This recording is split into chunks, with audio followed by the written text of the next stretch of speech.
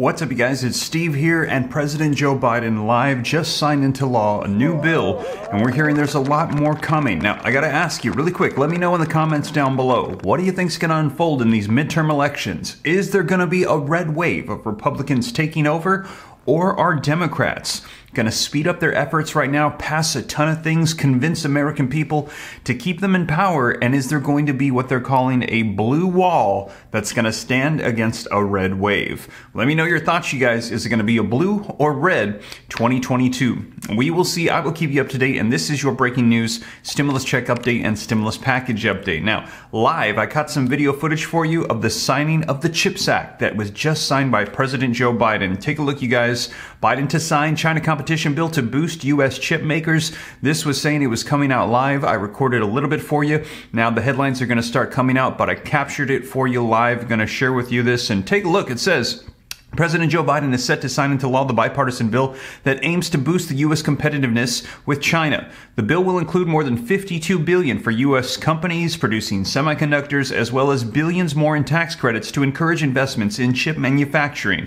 The White House said that the multiple companies spurred by the CHIPS bill have announced more than $44 billion in new semiconductor manufacturing investments. And this one is the one that Bernie Sanders was complaining about, saying, listen, we're going to send over tens of billions, if not hundreds of billions, to invest in chip manufacturing. Yet, what about the unfulfilled promises for the American people? Now, in addition to that, this is the one that we heard where, take a look at this. Trump says that McConnell got played like a fiddle by the Democrats in the spending bill. And that is because we had heard that there was all of this stuff falling apart with the reconciliation bill, with the Inflation Reduction Act, and Manchin and Schumer couldn't see eye to eye. And McConnell had said that he would not support the CHIPS bill unless they did not pass the reconciliation bill.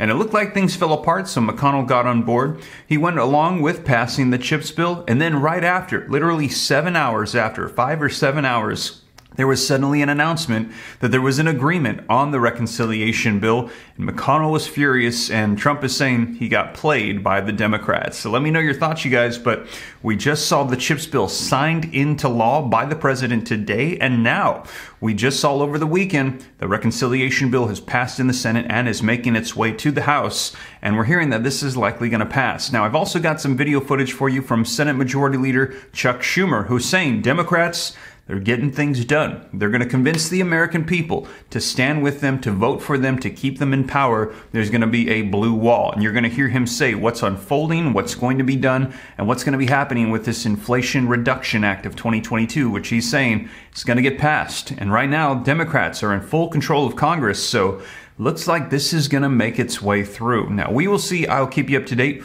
If you missed my last video, you're going to want to check it out, as we're hearing Republicans and some economists saying this is actually the Inflation Seduction Act. It's going to cause more inflation, more taxation, and it's going to hurt American people. But Democrats and some economists are saying, no, this is a good bill. It's historic. It's going to help out a ton. Now, it looks like we're going to see, because this is going to be going through, you guys. And also, we're hearing that, as I mentioned, Democrats, they're bringing a lot of things back. If you missed my last video, check it out. We're hearing increases to Social Security. Bernie Sanders is bringing that back, along with child tax credits, along with Republican Senator Mitt Romney, who's saying we need child tax credits. Also, free college tuition, free child care. We heard Senate Majority Leader Chuck Schumer say they're not going to rest until they get these things done. All of these are coming back, along with also proposals for stimulus checks. And we're hearing economists say that when there's an official recession declared, it is very likely we're going to see another stimulus check. It's going to be very much so needed.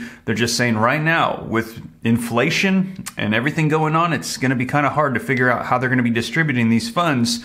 They shouldn't issue new funds, but we still have $800 billion of existing stimulus funds just sitting there. That's right. And they're saying the president has the legal authority reallocate and repurpose and send it out.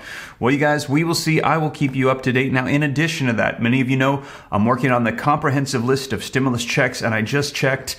Man, we are approaching 7,000 people that have signed up at www.reliefroadmap.com. I'm here for you guys. Yesterday, I have assembled now, I think, 21 different programs in the state of California. I'm working on all of them in the nation. I've hired people to help me. We're putting together this comprehensive list, also a page, a community page. Going to continually keep you up to date on these as they're popping up left and right. Some are expiring, but the new phases of funding are coming in. We've heard of budget surpluses of $300 billion in California, $27 billion in Texas, Florida sending out child tax credits, and there's new things popping up all the time. I'm going to keep you guys up to date. Just let you know about 2 other new ones that popped up just yesterday, approved, that are going to be on their way. Approved checks in various cities and states. So you guys, I'm going to keep you up to date on everything unfolding, but now let's take a look at the video footage of President Joe Biden signing the CHIPS bill into law, and also what Senate Majority Leader Chuck Schumer has to say about them standing strong, passing legislation, and staying in power in Congress. Now, before we do me a quick favor. If you appreciate the updates, smash that like button for me. Helps out the channel a ton. Thank you so much. Leave your comments, share this out. If you want to stay up to date, it's totally free. Why not? Come join the Ram fam. All you got to do is very quickly hit the subscribe button, turn on the notification bell. Any specific questions for me, shoot them to me in the DM on Instagram at SteveRam3. Consider joining my second channel, Steve Ram Finance, where you're going to be able to learn about growing wealth, personal finance, how to help you out in this time of recession and inflation and uncertainty in our economy. I hope that's a blessing to you as well. And as I mentioned, if you haven't already, go to www.reliefroadmap.com, put in your email, get added to the waitlist. Going to be releasing the comprehensive list of all checks on all levels, states, cities, counties, so you don't miss out on anything. But with that being said, you guys, let's take a look at the video footage so you can see it for yourself. The spirit and the soul of this nation. We are the United States of America, a singular place of possibilities. I'm not going to go sign the CHIPS and Science Act, and once again, I promise you, we're leading the world again for the next decades. Thank you.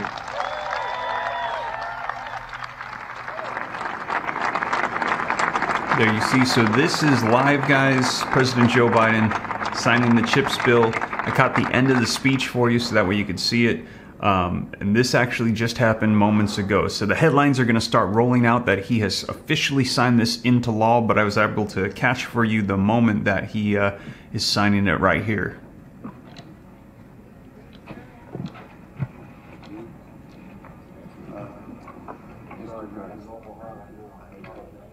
You can see Senate Majority Leader Chuck Schumer to the right, Kamala Harris to the left in the black suit.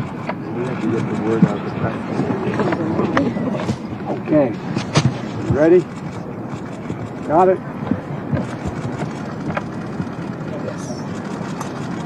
Oh, it's slow. All right.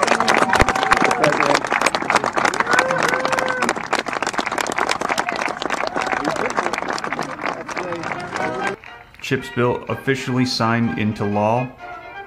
And you're going to hear Senate Majority Leader Chuck Schumer saying the next one is going to be the Inflation Reduction Act of 2022. Let's go ahead and take a look. Let me ask you about what I just laid out very quickly, about this string of accomplishments that you have managed to pull off in the United States Senate. This bill, the Inflation Reduction Act that you and your colleagues were able to pass in this marathon session over the weekend, it is being called the largest, most important, most significant legislation since the Affordable Care Act. Do you think it is that big a deal? Do you see it in those terms? I do. Some have even compared it to things even earlier in the 60s, but it's huge.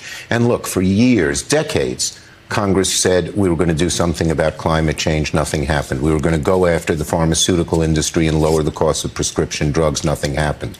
We were going to go after wealthy corporations and individuals who didn't pay a fair share of taxes. Nothing happened. And now all of these things, plus 9 million jobs, plus real deficit reduction, $300 billion, is happening at once. It's an amazing accomplishment, and particularly in light of the fact, Rachel, we have a 50-50 Senate running from Bernie Sanders to Joe Manchin. We get no help from the Republicans on these issues. They're intransigent. So it's really something my colleagues stuck together, every one of us, because we knew we had to get something done. It doesn't have everything we want. It doesn't have everything I want. But if you ask the American people, are you anguishing and just concerned that we can't get it, that Congress is gridlocked and can't get anything done? Well, these 6 weeks have brushed that away. And I'll make one more comment, Rachel, about how it might affect things. People are now realizing that the Republican Party is becoming a MAGA Trump Republican Party. The Dobbs decision on choice and the other Supreme Court decisions on guns and on environment, the January 6th hearings, the right-wing rhetoric that comes out of almost so many mainstream or formerly mainstream Republican politicians. They don't like them. But they were wondering, well, if we give the Democrats power after November, keep the House Democratic, increase the number of seats in the Senate, will the Democrats be able to get anything done? I think the last 6 weeks, with all the bills you've mentioned, and particularly this recent bill, answer with a resounding yes. Democrats can get things done in a bipartisan way when Republicans will work with us or are pressured to work with us, but on our own if we have to. Did you learn something through this process, again, particularly on this bill that you just were able to pass this weekend, about sort of unlocking the lock that has been Senator Manchin of West Virginia, Senator Sinema of Arizona? Those two senators in particular have taken on sort of outsized roles at both in the public, both in terms of public attention, but also in terms of the ability to decide what legislation moves forward and what doesn't, just because of their willingness to stand with Republicans on some things, or at least not always stand with their Democratic colleagues. Yeah. Do you feel like you've learned more about how to work with them in ways that keep them on side with you? Well, the bottom line is that in a 50-50 Senate, any one senator can block things. But if you have to keep going at it and finding ways to come together in a way that affects the American people. Look, Joe Manchin and I disagree on climate, but this bill will reduce, this proposal when it becomes law is the most massive change in fighting global warming that we've had. It will reduce the amount of carbon that goes into the atmosphere by 2030 by 40%. Now, the original BBB was better, but 45%, so it's very close. And I'll tell you the one thing I've learned. It's a lesson my dad taught me. My dad passed away in November, but he's still with me. He had to work his whole life in a junky little exterminating business. He hated it, never complained, never resented people who got better breaks than him. But he taught me one thing, that if you work hard at something, when you're doing the right thing, and if you work hard and you persist, the way he put it, God will reward you, you'll succeed. We had a lot of dead ends in this process.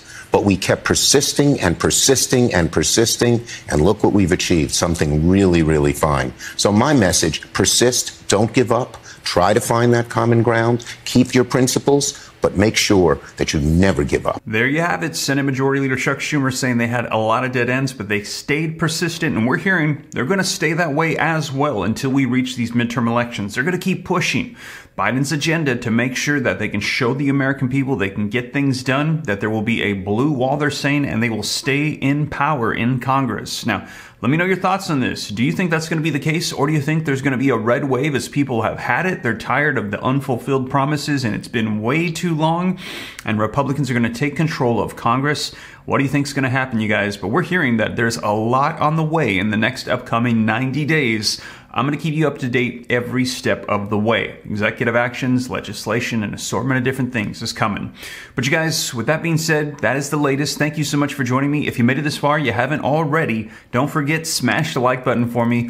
Helps out the channel a ton. Thank you so much. Leave your comments, share this out. If you want to stay up to date, totally free. Why not? Come join the Ram fam, hit the subscribe button, turn on the notification bell. Any specific questions for me, shoot them to me in the DM on Instagram at SteveRam3. Consider joining my second channel, Steve Ram Finance, to learn about growing wealth and personal finance. And if you haven't already, add your email at www.reliefroadmap.com to get access to the comprehensive list of all stimulus checks. Add yourself to the wait list. We're approaching 7,000 people. I'm going to make sure that everybody knows about everything available. Please spread the word. Don't make this a secret like Congress has made it. I don't want it to be difficult and everyone searching, spending hours trying to find information of money that's supposed to be for them. I'm going to make it all in one easy to access place so you don't miss out on anything. But with that being said, you guys, once again, thank you so much for joining me. I'll catch you in the next one. Take care. God bless. This is Steve.